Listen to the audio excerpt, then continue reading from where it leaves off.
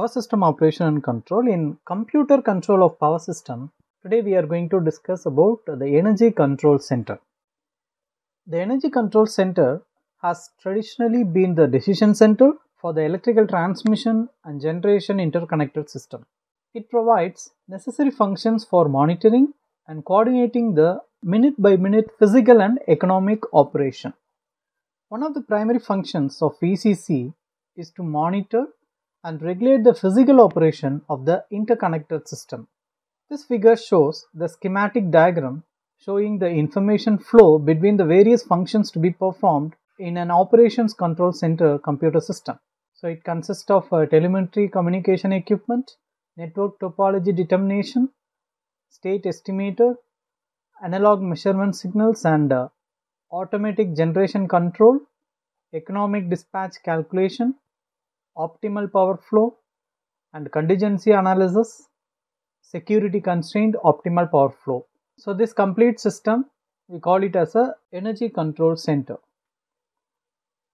The system gets information about the power system from remote terminal unit RTU that converts the sensor readings and equipment status information into digital signals and send them to the operation center through the communication circuit.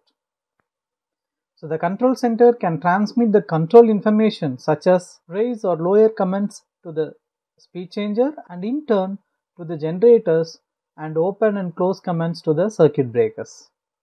So the information coming into the control center is breaker switch status indications and analog measurements. The analog measurements of the generator output must be used directly by the automatic generation control, whereas all other data will be processed by the state estimator before being used by the other programs. State estimator. So it is a digital algorithm that uses imperfect information from the measurement like voltage and power flow to produce the best possible estimate of the system's true state. The collected measurements from various sources like SCADA, phasor measurement unit are processed to filter errors and network model is used to calculate the assumed true state. So this process helps to improve the power system observability and provides a real-time database for control and dispatch functions. So real-time operations are in two aspects. First one, 3-level control, and second one is primary voltage control. In 3-level control, turbine governor to adjust generation to balance changing load, instantaneous control. Automatic generation control, it's a load frequency control which maintains the frequency and net power interchange.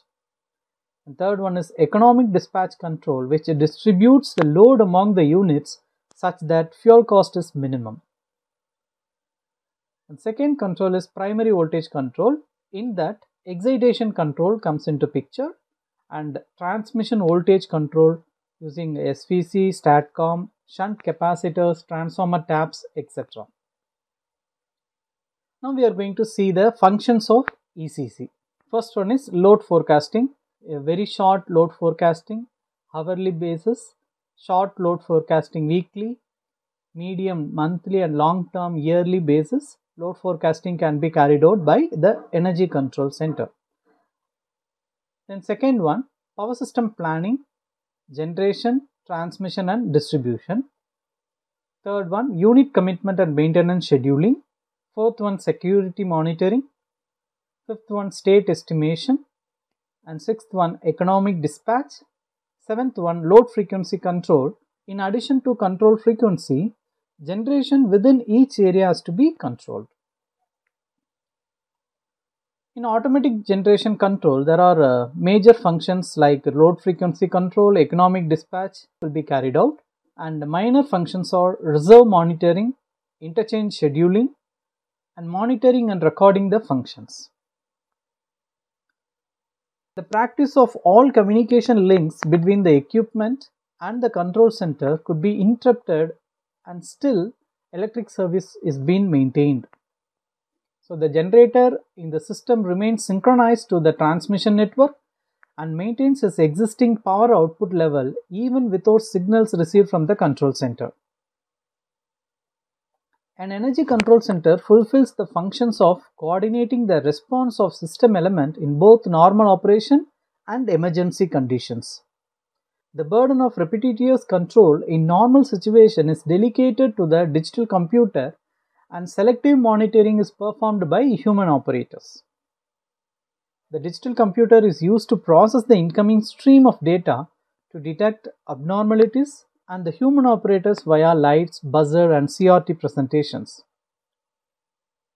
Many lower level or less serious cases of exceeding normal limits are routinely handled by digital computer. The more serious abnormalities detected by the digital computer may cause suspension of the normal control functions. In emergencies such as loss of major generator or excess power demand by neighboring utilities on the tie lines, alarm could be detected and the system could enter into an emergency state. Now we will see what are the subsystems in energy control center. The system control functions traditionally used in electric utility operation consist of three main integrated subsystems. First one is energy management system. Second one is supervisory control and data acquisition system. Third one is communications interconnecting EMS and SCADA. EMS SCADA, which serves the high voltage bulk transmission system, and distribution management system DMS, and SCADA, which serves the low voltage distribution system, and EMS and DMS, which utilize their own SCADA for different functions. So this is the complete structure of the energy control center.